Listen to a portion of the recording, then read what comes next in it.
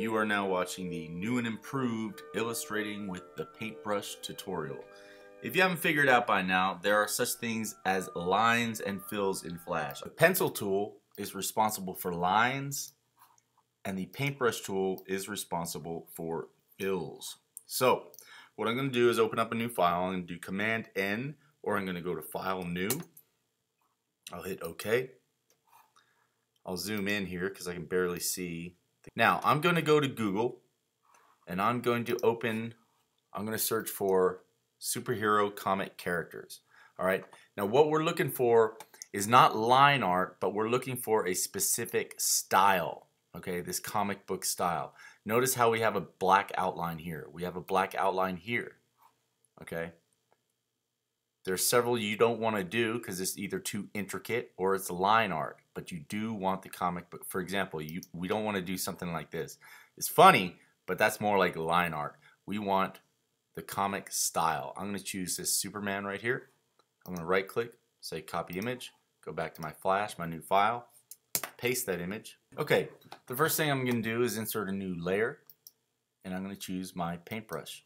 I've got a color other than black so I can find out what I'm painting, and it really helps if you're drawing with the mouse to zoom in to what you're doing.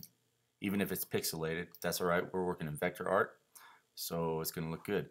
Now I want to paint this, but it's a little bit too thick, so I'm going to go to my size here and choose a smaller size. I'm going to choose the vertical brush size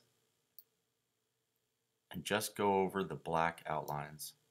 Now right here I might want to switch back to my horizontal because it gets skinnier over in this direction. I'll stick with that. Choose paint bucket, fill that, come back, maybe take my round brush, fill in the eye here, maybe go back to my horizontal one, put some shading right there, vertical, maybe make this a little bit bigger, this cheekbone. I'll use the paint bucket fill for this first, but I'm creating a border right now. You don't have to be that specific because it's going to look good anyway if you do it right.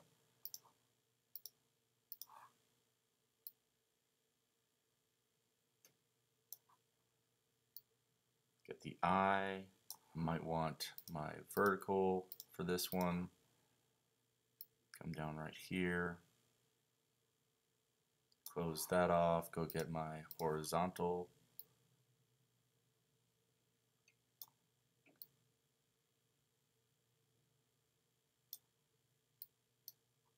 Like so. Paintbrush. Now I'm going to fast forward here so we can see until I do the whole face, and then I'm going to make the layer beneath invisible. Okay, I fast forwarded and I'm going to make the bottom layer invisible, and just using those tracing techniques you can see that whatever you create, if you do it right, looks pretty good. Let's go over to another file that I've been working on. I imported this picture of Storm. Step 1 is to do the black outlines, which I have here. So now the next step is to fill it. Directly take the paint bucket tool and fill. Remember, you have the close small gaps, don't close gaps option. Okay, that filled a little bit too much, so I'm going to go back and say close small gaps. Alright. Now, for the most part, you are going to have trapped enclosed areas that you can fill. But for other parts, like Storm's hair here, we see that we have gray and white, and there's no separation between it. So here's where we're going to use layers to aid in our illustration. I'm going to go back to my Superman file, and in this case I'm going to go ahead and start filling in the arm. So I'll take the eyedropper and I'll sample the blue in my paint bucket, so I just go ahead and do that. Another example of using layers is once I take these fills and turn them black, I notice if I make this invisible, I still have some glare that you might have depending on the picture you have.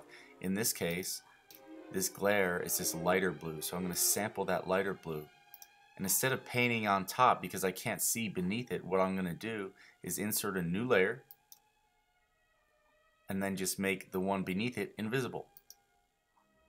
And then simply paint my glare. Then when I make the bottom reappear, we have our nice glare. We'll go back over here to Storm. Now we'll deal with her hair. I have a bunch of different layers set up. I don't want you to get confused. So what I'm going to do for now is just make these two invisible. Or actually, let's delete them. Okay. So what I'm going to do, I got my background layer that I'm tracing, and then I got my fills and my black outlines in this layer. So to do the hair, I'm going to insert a new layer in between them. I can lock these if I want to, which is a good idea. I'll make sure I'm in the right layer, and I'm going to sample my color, and I'll get this gray. Now if I tried to fill in this gray, there's all these gaps here, so that's not going to work. That's why I'm using a different layer. So now I can just kind of trap or enclose my gray here.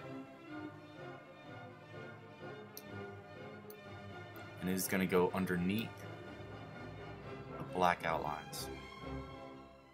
Whoops.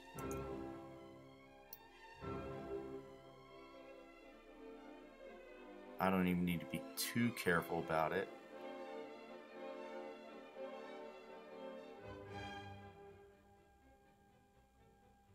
Okay, now what I'm really creating is that. So now I can go and fill that in.